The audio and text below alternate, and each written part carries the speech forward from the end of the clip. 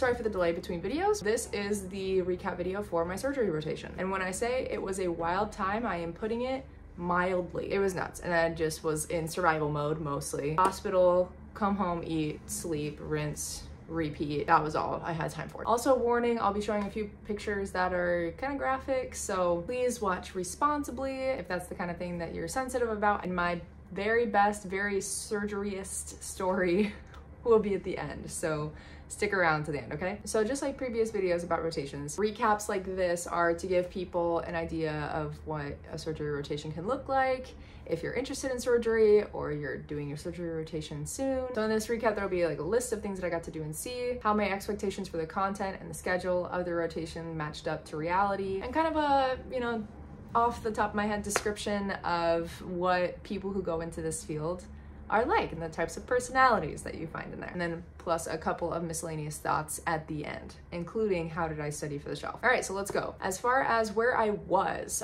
at our main teaching hospital campus here. That's a level 1 trauma center. The first 2 weeks I did my elective. We have 2 weeks of elective that we can sort of choose from. And I did ortho trauma because I hate myself. Then after that, I had a week of nights, a week in the surgical ICU, and 4 weeks of general surgery. For me, it was general surgery plus like a little bit of trauma call. Other people had more trauma, less trauma, more focus on like colorectal or endocrine. As far as what I got to do, what I got to see, there's a huge range. I do not have time in one video to explain every procedure, every, you know, little thing that I did, but I'll do my best. I'll run through them kind of quickly. So saw everything from Mediports for chemotherapy to like fully frostbitten, gangrenous hands to Whipple surgeries. You know, and Whipple is like the classic, very usually long, complicated general surgery operation, usually to take out pancreatic head cancer. Also saw tons of exploratory laparotomies. Sometimes they'll be like 15 hours long. I saw amputations, fingers and above the knee, a few like incision and drainage of an abscess. I actually kind of like those because they're short and satisfying usually. On ortho trauma, I saw a lot of, you know, open reduction and internal fixation procedures, which is basically, you know, a way of fixing broken bones surgically. Like a tip of the elbow, olecranon fracture. There was like a fibula non-union. You have your tibia and your fibula in the lower part of your leg, and it's a fibula non-union. It had broken before and it hadn't healed together properly. And so they took bone from another area and they grafted it on there to, you know, help it heal and close the gap there. Lots of taps of different joints, meaning like you aspirate fluid from the joint and see if it's septic or if it's infected. Lots of those on ortho. Hardware exchanges, if you have like metal plates in or something and need to be adjusted or taken out or swapped out. Hip dislocations, lots of pedestrian versus car type traumas where we would have to go and evaluate, like, do they need to go to surgery? Compartment syndrome, we saw like this guy fell from a ladder and he broke his humerus. It was giving Harry Potter boneless wiggly arm scene. Cast placement and removal. Saw a couple of like preemie babies. One of them had like bilious vomiting, which is concerning. Turns out it was malrotation of the intestines or twisted around in a bad way. And then all your basic general surgery stuff like laparoscopic appendectomies, lap appies, lap choles, cholecystectomy, choledocholithiasis, which is basically a fancy word for a stone in your common bile duct, ERCPs, which is like this way of getting up into imaging and treating, you know, if there's stones up in there in the biliary tract that need to come out, ERCP. Gallstone pancreatitis, necrotizing pancreatitis, yuck. Ascending cholangitis, pancreatic cancer requiring a Whipple, like I talked about earlier. Liver cysts, sigmoid volvulus, you have your sigmoid colon, and it can twist around, especially in like older people, and it can basically get obstructed and it gets really big and bad news, and it has to be detorsed. Ischemic colitis, when for any number of reasons your colon doesn't get enough blood flow and parts of it die. Saw dehiscence of a wound, which is basically when the surface layer don't come together correctly after surgery like they're supposed to, and they just kind of like stay open. You have to go back and like kind of redo it. Luckily didn't see evisceration, which is where like if you have a belly opening and the entire, like all the layers fail of closure, then your bowels like come sticking back out. You know, that's bad. I never saw that, luckily. Duodenal cancer, Maready syndrome as well, where a stone, poor lady too, she was like young and it was supposed to be just like a simple cholecystectomy, and they go in there and they're like, actually this is Maready, because what happens is a stone can wear through the gallbladder and into the common bile duct and can cause issues there with obstruction. Saw gluteal hidradenitis suppurativa, which is a very fancy way of saying that somebody's hairy butt follicles kept getting infected over and over and over to the point where they got abscess and literally had to be cut out. We're talking chunks of this guy's bum had to be cut away. You don't sew that back up. It's too big of a wound. It's like this gaping wound. So you just have to like pack it, sort of just kind of put stuff on top, gauze, lots of layers of gauze, and then it heals over time just as is. You don't bring it together. I just was kind of shocked by that, but I guess that's how you have to do it if you take that much out. So that was really crazy to see. We also saw like a bunch of peritoneal carcinomatosis. It's another form of cancer that kind of gets on your abdominal wall, on the inside of your abdominal wall. Saw lots of hernia repairs. There were fistulas and ostomies and adhesions and strictures, just like everywhere you could possibly think of in the abdomen. A hemicolectomy, where, you know, the, part of your colon gets just chunk taken out. Randomly saw eosinophilic esophagitis. Also kind of random, suture granuloma. Apparently sometimes sutures, the body is like, actually no. And then they'll just like make a little ball of tissue around it to kind of like close it off, like a little ball, and it can kind of, maybe cause some pain. Sometimes it doesn't, and sometimes it does. And so they took one of those out, not something you see every day. And then from there, like all the SICU stuff, surgical ICU stuff, intubations, extubations, central lines, people on ECMO, gigantic mediastinal shifts, the biggest one I've ever seen. The esophagus and trachea were like over here. There's also a subarachnoid hemorrhage that had to go down to IR for treatment, so I followed that down there. I did a day over on kind of like urogyne side of like surgery, and I saw urethral sling being revised. That's for like if you have certain kinds of urinary incontinence, they can kind of, get in there and help out your urethra to keep things closed when you want them closed. On another day, I went and hung out with the vascular surgeons and saw a carotid endarterectomy, possibly one of the most satisfying things I've ever seen in my life. There's kind of like a lot of scary structures right here, right? Because you get your carotid arteries right here. So they have to go through all these layers, slowly, make sure they're not like slicing up your vagus nerve or anything. But once they get in there, and then they, shunt the blood around the section that they're needing to cut the carotid on, shunt everything around it, so your blood's still flowing, just not through that section, and then open it up and you see all the plaque in there. Me being an idiot, when they peel it out, super satisfying. I'm watching, I'm like, oh, good thing I had a mask on because I probably look like a complete moron. But they like scoop, and then they just kind of like peel parts of it out. And it was so cool to watch, and I was like, wow. And then they hand it to me, this like giant piece of plaque that was just inside this guy's artery. He hands it to me to like, put it into a little bin to, dispose of. And I will never live this down. It was funny. I can look back now. I was very embarrassed at the time, but I can laugh now about it. I go, can I squish this? And they said, we don't care what the you do with this. You can squish it if you want. And then they just kept working. And I was like, okay. So it's squishy. It wasn't even squishy. It wasn't even squishy. It's all calcified. It was not as like fun as I thought it was gonna be. I was underwhelmed with the squishiness of the plaque. Took one or a couple of squishes, and I was like, all right, never mind. It wasn't even worth it. I looked like an idiot for nothing. One that I heard about but did not see myself, but it was crazy story, so I just gotta tell it. A guy came in, gunshot wound, had hit femoral vessels, was bleeding a lot, okay? Unstable guy, needed to go to the OR. On the way to the OR, they're in the elevator going to like the right floor. The guy codes, pulses are gone. The resident hops on, straddles the patient, doing compressions, they're doing resuscitation on the go, literally like as they're, this is Grey's Anatomy 101. Running, pushing this bed as fast as they can go down to the OR to save this guy from gunshot wound, bleeding out, and the guy lived.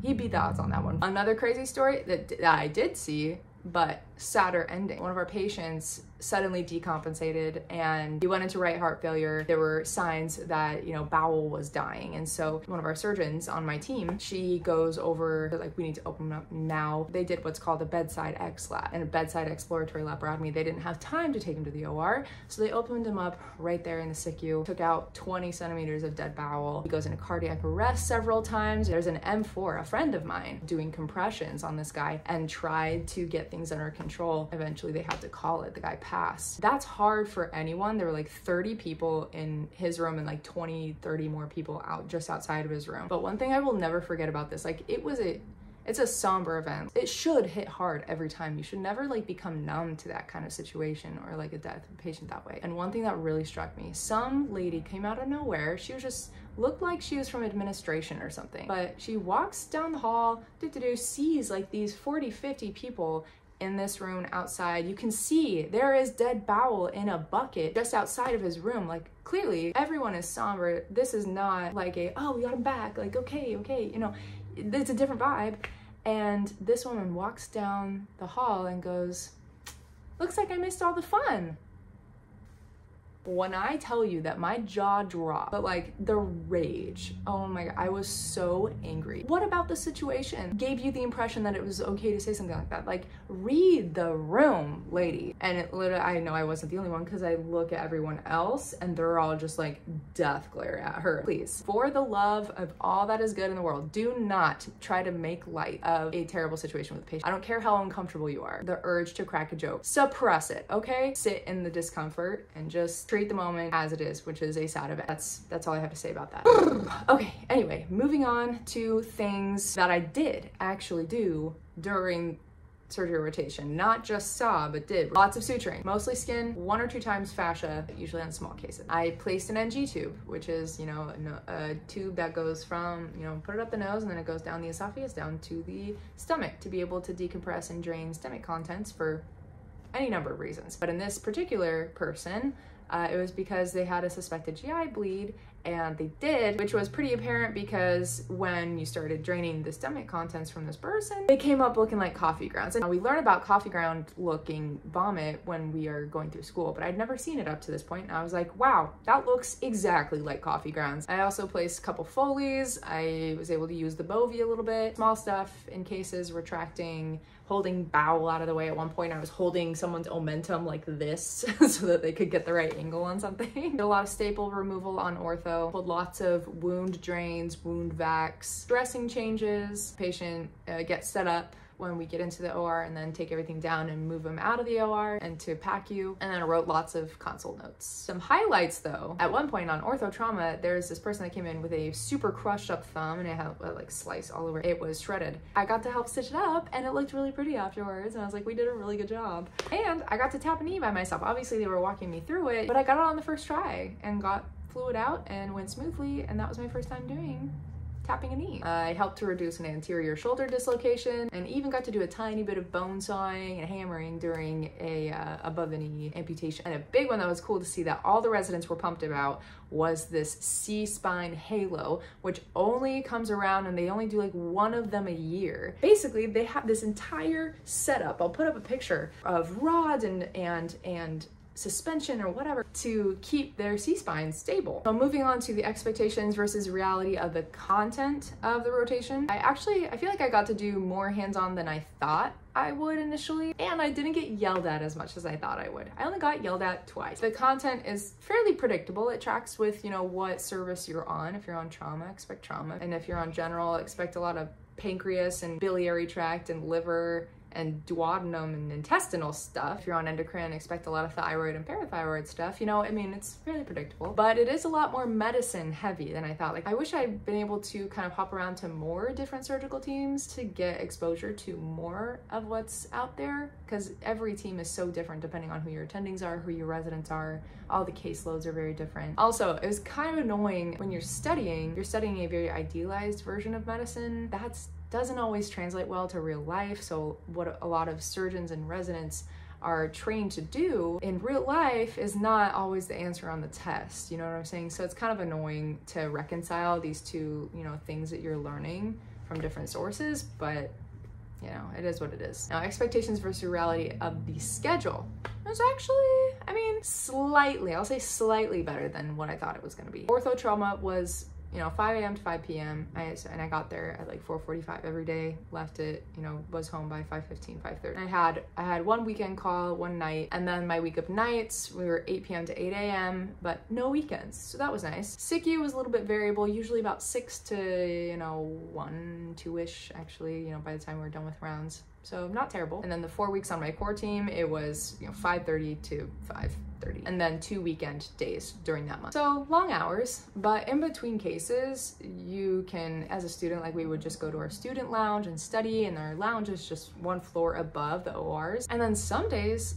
maybe like all your attendings are on vacation, so you don't have any cases that day. Well, you're just fielding consults, maybe writing a note or two for the consult, and then you get to study most of the day. I will say I hated morning lectures from 7 to 8 every day, Monday through Friday. Most surgeons are really crappy lecturers, so that was very annoying. I did not like that part of the schedule. I wish they had like pre-recorded ones that we could just watch at 2 times speed. I feel like that would be a better use of our time personally. Now for the types of people that I noticed that were in surgery. To be totally fair, most of the people that I worked with and came across in surgery were actually, for, you know, how overworked they are, were actually mostly normal and nice, and would even like acknowledge my existence, maybe even learn my name or teach a little. However, there is absolutely a reason why surgeons have the stereotypes around their personality types that they do. They're generally a tough bunch. The OR is their favorite place in this world. Usually. They're usually very direct, jaded, and very impatient. And if you show any vulnerability, they will latch onto it and purposely press your buttons just because it's fun for them. But if you show that you can take a hit, a verbal hit, that you're proactive and you're socially aware enough to know when to be quiet and stay out of the way versus ask questions and be engaged, fine line. But if you can find that, then they'll usually leave you be and not make your life a living hell just for their own amusement. So that's good. Also, having a sarcastic and or dark sense of humor is, in my experience, helpful for getting on their good side. Make of that what you will. Now, starting to finish up here.